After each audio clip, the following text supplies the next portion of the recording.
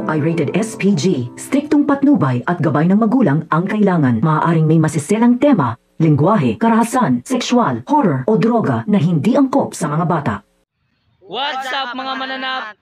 This is our adventure for today's video. What's up?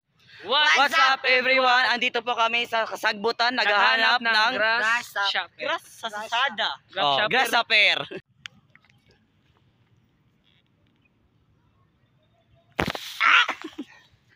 Patay ng kuan. Apilang mananap patayan eh. Dapat ni mo karwana. Inuro.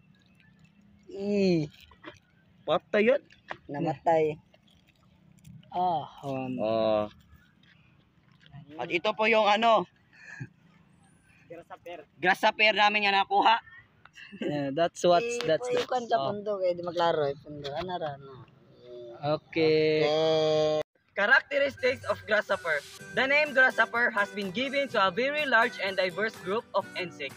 All members of the group are characterized by chewing mouth parts, slender bodies, wings that fold lengthwise, large powerful hind legs for jumping, and gradual change form and size as they develop.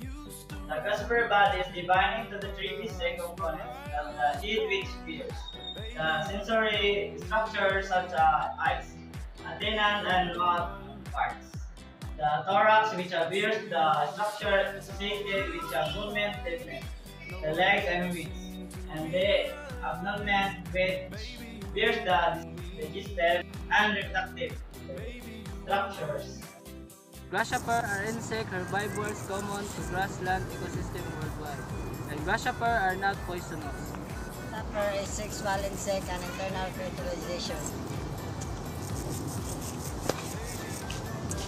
Once the grasshopper reaches the final fully developed adult stage, it is sexually matured and ready to complete the cycle. It is late in the summer season and the grasshopper have very short period of time to reproduce before fall weather destroys the generation. To combat this potential problem and expedite the reproduction process, male grasshoppers have a special adaptation that allows them to call out the females and attract potential mates. Through a process called stridulation, male grasshopper can produce a sound by rubbing modified parts of their four wings together.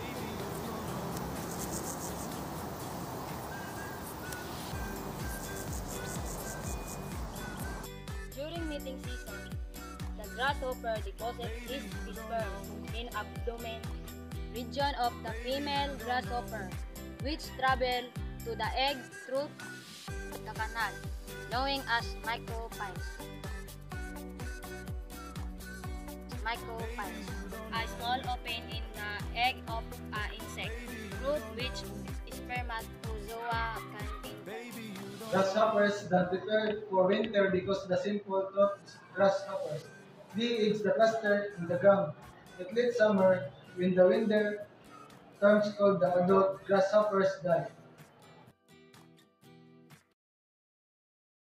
A single female may lay as many as 300 eggs in a season. The eggs are covered with sticky substance that helps protect them as they lie dormant underground through the winter. Then, with the coming of spring, young grasshopper hatch from their eggs.